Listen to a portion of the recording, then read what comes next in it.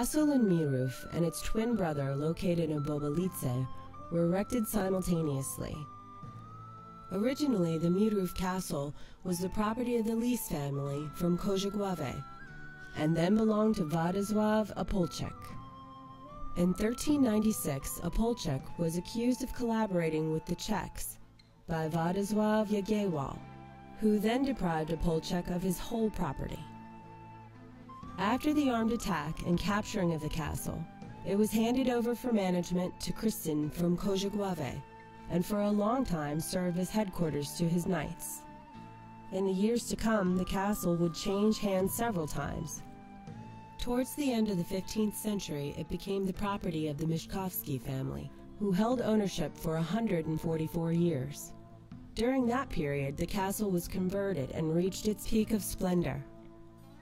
Later, however, when expansion was impossible, the castle was sold to Jan Koryciński, and then to the Męciński family.